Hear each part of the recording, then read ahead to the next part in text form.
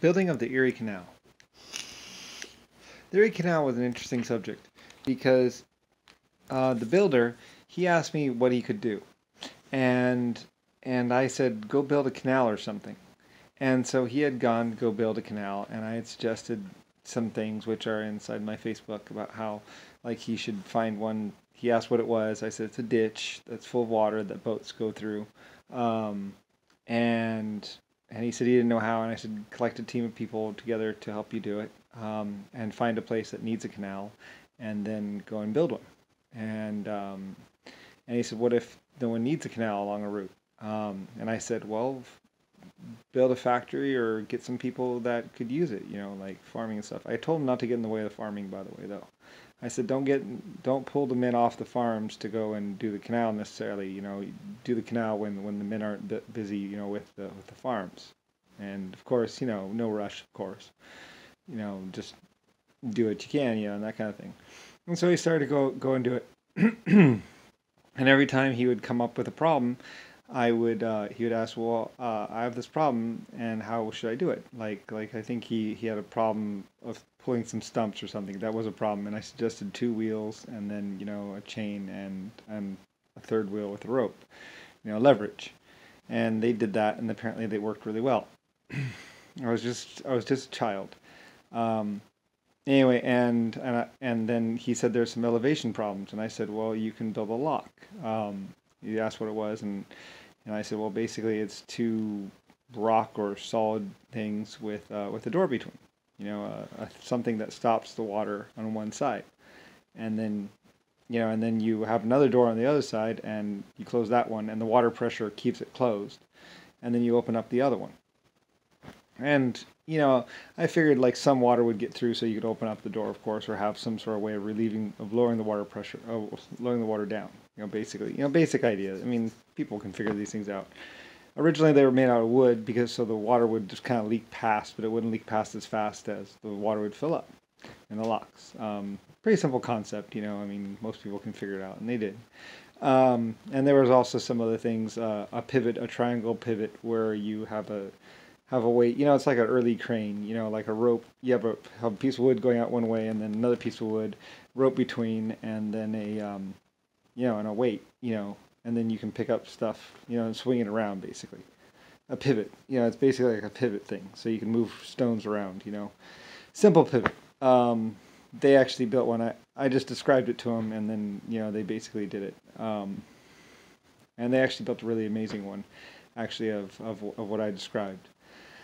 It's been a lot of years. I was a young child back then, really young, and a lot more hands-on. People would ask me questions of how to do this or that, and I would, basically give them some idea of how to do it, depending on what they had around them. I mean, of course, he obviously didn't have a dozer, so and I was like, well, obviously you don't have any construction equipment, so okay, we'll have to work with what you got. So, um, I worked within his means, which was basically a labor force and basically inventing things so to make the labor easier.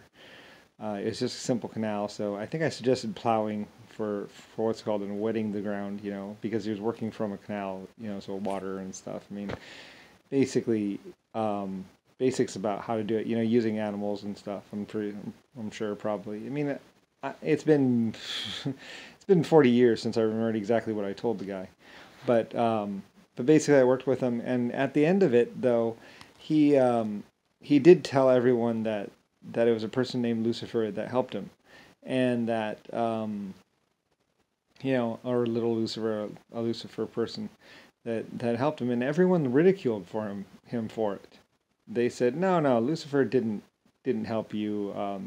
There's no such person as Lucifer, they said, and he was ridiculed for it because he was loyal, perfectly loyal. I mean, the low bridges, those were my fault as well. I suggested using low ridges, so they wouldn't have to build like such big bridges, 4 foot above the top of the dirt, basically, so like a 6 foot or a 5 foot boat can go underneath, basically kind of like a wider boat, but kind of general idea. Of course, depend. I said depending, maybe as high as 6 feet at 6 feet. So some bridges were actually taller, but some of them were lower, in certain areas. I said depending on traffic, and stuff. So because I didn't want them to spend too much effort, on this thing. So I figured it was just going to be like a 4 foot wide or 6 foot wide trench, basically just enough to get one boat down or so, just something to do, pretty much. And it kind of blossomed into something a lot bigger over the years. But basically, it's basically, just a labor task, someone to get money and be paid and to do something, basically keep people busy. Um, that's all it really was. But at the end of it, though, like I say, he said how Lucifer had helped him. I'd helped him. I was a child, and everyone ridiculed him for it. Then they scorned him for it because and he was perfectly loyal. He was really, really, really loyal, and everyone like hated him and practically like drove him into the poorhouse and just slandered him and ridiculed him for being for admitting that I had helped him invent all the different things that he did, like the locks. I invented those, and I invented all these things, and they said, no, it must have been somebody else. It couldn't have been Lucifer. Lucifer, blah, blah, blah, blah, blah, blah. And they really ridiculed him for it. And I was really upset at the end of it because I was I was a child, and I was thinking, I mean, I know I helped him. He knew I helped him. But everyone else wanted to do this whole thing where, I mean, it was a long time ago. It was like in the 1700s. But, and I was helping him get the canal, and, he got money from the government, to pay him and his workers, and also I think he paid for a couple farms as well. They set up some farms along the route to allow more commerce, to help out with the need for the canal. And it became a very, very, very, very popular thing, with a whole community springing up around this one canal because probably mostly because they were building it, but this little community sprung up because of the canal project, and like I say, at the end of it, he was ridiculed like crazy for it, even though I had chosen the lower bridges, and I walked with him. I basically talked him through the whole project from start to finish practically. Every little problem he had, he'd get a hold of me, or he'd get a hold of one of my people, and it would be handled. I mean, I would advise him, and many inventions were invented and done, and then taught to other people, and it became this great big thing. It was in the 1700s, and then everyone scorned him for it because they didn't believe in me or who I was or what I was or anything, and they. And I felt betrayed. He felt betrayed by me because I couldn't help him more than just advising.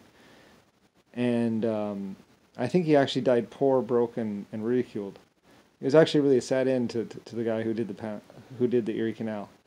And there was really a really, really sad end. I was really upset and mad and just really upset because I had helped him, and all the inventions were mine, and he admitted it. He admitted that everything that was done was basically done the way I had suggested, and that it was Lucifer, and no one believed him or wanted to believe him, and it was really, really a really sad end to a rather good career, a rather good project. I mean, it was an amazing project, and you look at it now, and it's absolutely amazing. And many people worked on it, and he worked on it too, and a whole community sprung up, whole town sprung up because of that project. And he was perfectly loyal to me. But and I was a child, and like I said, I was really, really upset, and so was he, at the way he was treated. How everyone scorned him for it, that a child could have invented all these things, and a child could have, done this. Because I told him I was a child, and my name was Lucifer, and that I advised him through the whole project, inventing things, and he was perfectly loyal, absolutely loyal. I think he even posted in the newspaper how about Lucifer. They'd run a story about me, I think, how I'd helped him. And it was one of the sad points in my life because because one of my good people, was being scorned for this great project. Maybe it's because people had died on the project, because of the malaria thing. But, winter had sprung up, and the mosquitoes went away. I got lucky that time. Luckily, it was close to winter time, and when the malaria broke out, and I was like, "Can I request winter?" Actually, it's kind of funny. I was like, "Can I request winter?" At the time, I was like, "Can I request winter for that point in time?" And winter came early. It's funny because I was like, "Can I request winter to come early?" And winter came early for them, and but just enough, not just a slight cold spell actually to just hit them, but not that cold.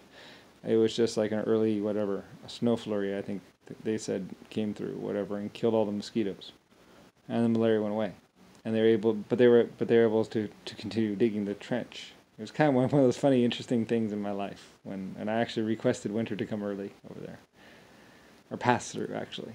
Anyway, but it did, and then things continued, and it turned out to be a really good project. So.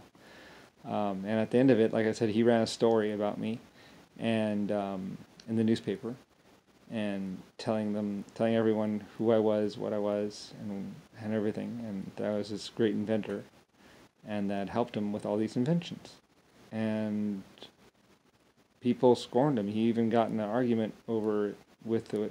I don't know. Is that the guy? He might have. I think that was the guy that got in an argument with the editor. There was lots of arguments about people, because people would call him a liar or this or that, say that Lucifer couldn't have helped him.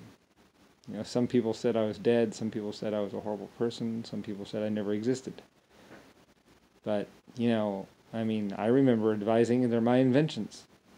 I remember inventing it.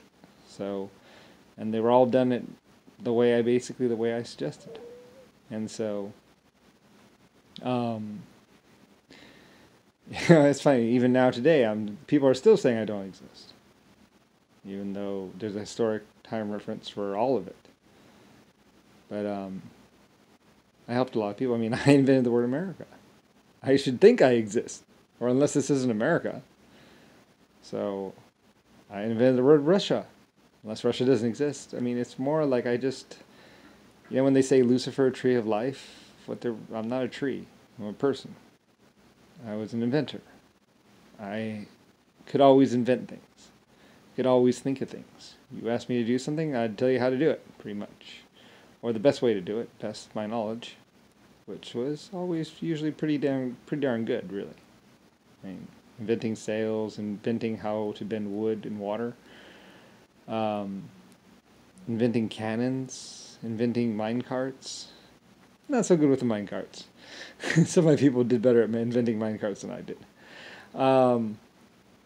I kind of fell flat on my face with that, but inventing the wing, the engine, teaching people how to fly, even rocket engines, although I'm not very good at that either.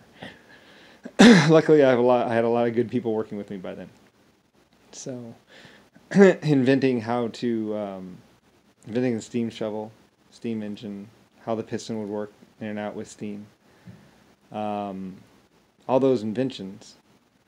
I wasn't so good at inventing the shovel valves. I did kind of, but once they understood what I was going for, so they kind of got it once I was like, blah blah, and I just described it, and they're like, oh, okay.